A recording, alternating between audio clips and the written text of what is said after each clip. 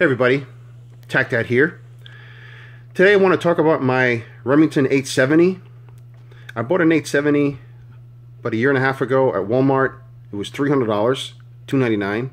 It since has gone up to $307, but still a pretty awesome deal for a 12 gauge. I used it for a trap, so it was my trap rifle. 28-inch long ribbed barrel with wood stock and wood foregrip. I wanted to do something different with it, so I took off the wood stock and wood foregrip and I turned it into this. Okay, I'm gonna have another video where I'm gonna go over all the changes I did to it, but in this video I'm just gonna focus on the barrel and the tube extension. Okay, so when you decide you have your basically hunting rifle or trap rifle, you decide, okay, I want to do something different with it. What can I do with it? There's a lot of questions you have to ask yourself because there are just so many different choices, so many different barrels available from Remington and from other manufacturers also that make this gun really awesome. You can have almost an infinite variety of options on here to make yours unique. So some of the things I went through this past month and a half driving myself crazy. What barrel do I get? Okay, I can get a vent ribbed barrel with an external choke. I can get a vent ribbed barrel with just a front bead. I can get a smooth, no choke 18.5-inch barrel for home defense. I can get a slug barrel with rifle sights, with or without choke. And I can get a smooth barrel with rifle sights with a fixed choke or possibly with adjustable chokes. These are but a few choices that you have when just trying to decide what do you want to do with your 870. Okay, these are just a few. These are by no means comprehensive. So what do you want to ask yourself? Basically, what do you want to use it for? Okay, home defense, competition, or hunting? What do you want to turn your 870 into? Well, I wanted more of a home defense gun and a 3-gun competition gun. So I wanted something between 18 inches and let's say 24 inches. I didn't want just an 18-inch barrel because that limits my capacity. So you have to figure out what length you're going for. If you want a smooth bore or rifle bore, I just wanted a smooth bore, so I'm not just limited to slugs. And what type of sights. I wanted a choke system to be able to have that flexibility, and it really came down to, for me, capacity. What capacity do I want? Okay, the stock 870 comes with 4 rounds in the tube and 1 in the chamber, so it's 5 total. 4 plus 1, that's what that means. So when you're shopping around for a barrel and you want to have higher capacity, you want to change that capacity, you want to ask yourself, okay, how long of a barrel do I want versus how many rounds do I want available? Okay, that's not an easy question to answer. You have to really go over it in your mind. For me, I kind of wanted 10 rounds total.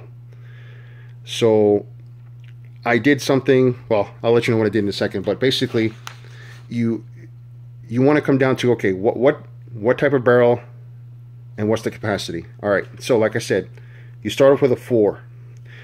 Now, different manufacturers have different ways of looking at this, because sometimes you'll see something that says this is a 10-shot tube. Okay, like this right here, they'll say this is a 10-shot tube. Okay, this is from Choate. And what that means is your total capacity of your rifle will be 10 shells. This only holds 5. So this is a plus 5. Okay, this only holds 5 plus the 4 that you had initially and the 1. That's 10 total. So you have to make that distinction. Make sure when you're shopping around, you know what they're talking about. Okay, so when you're looking at whatever barrel length you have, you want to measure from the edge of the barrel length to the end of the foregrip. So basically up to this point here. From this point to the end of the barrel is what you want to measure to figure out how long you want your extension to be. Okay, sometimes the extension can go past the front a little bit, and that's okay. I personally not crazy about that, but you know, it's not going to hurt it much. But you have to keep that in mind. Okay, so let's just say, since I'm reviewing Choate, this is their chart, but many other ones will be similar. A +2 means you'll have 6 rounds in the tube plus 1 in the chamber. A +3 tube means you'll have 7 rounds plus 1 in the chamber. So on and so forth. Okay, now like I said, this one is the +5. Okay, it's 9 total in the tube plus 1 in the chamber. This is 14 1/4 inches long. This is really made for a 28-inch barrel. A 26-inch barrel looks like that. The tube comes out just slightly in front of the 26-inch one. Okay, the reason why I'm focusing on this one is because this is the first one I bought. I wanted to have 10 rounds for the 3-gun competition, and also my club has a shotgun competition, so I wanted the 10-round capacity. So what I did was I bought this first, and what I ended up figuring out is I can either use my initial 28-inch barrel with this is a snap-on front sight and a full choke, and that ends up looking like this. Oops, sorry about that. That ends up looking like this. See that? So that looks nice. Now, I did not want to use that for home defense because it's kind of long. So what I did was I selected a vent rib. I like the look of the vent rib. It just looks, you know, cool and badass. So I got the vent rib. This is the shortest vent rib I can find. I got this off of Remington's website. This is a 21-inch vent rib with it came with an extended choke with an external extra full turkey choke, and this extends out 1 inch from the barrel. So basically this 21-inch barrel ends up having the length of a 22-inch barrel, and it's still shorter than this is a +4. So what I did was I got this tactical barrel, again because I think this looks kind of badass, and right here I have a 8+1 shotgun with a nice length and this tactical choke. This is a Remington tactical choke. Okay, I haven't even shot this yet. I want to see what the spread lengths are, and maybe I'll report that to you later on. But just wanted to also show this is a +2 Choate. This is for my Mossberg. This is a +2, and this is the tactical breacher barrel, 18.5 inch. This is a 930, and this +2 goes right up to the edge of this, and that was perfect for me. I wasn't sure if this +2 would be too long when I first got the shotgun, but it's perfect. Also got this barrel. This is a Nordic barrel clamp. I got it, not fully necessary, but I got it because I like the way it looks, and I did the same thing on this one. Okay, now what I want to show you here on the Choate. The reason why I like the Choate versus the other ones, there's other ones. There's Remington extensions, there's Choate, there's Nordic. I like the Choate for a few reasons. One, I like the cleanness. I mean, this was pretty dirty when I first got this. Okay, and it has this hole right at the end, so I'm able to put a cleaning rod. I'm able to put a paper towel, stuff it down in there, and then take a cleaning rod and shove it right at the end, and it comes right out. So that's real easy cleaning. I like that a lot. Second thing I like is this comes with a barrel clamp and a follower. So that's 2 extra things you get. Additionally, the price point on this is about $45 to $55, almost $60, depending on where you get it. And that includes shipping, depending on where you get it and what size. Some places charge you up to $10 more for a really long one versus like a +2. Other places just charge, you know, maybe a few dollars more. But basically for $50 you get one of these versus a Nordic.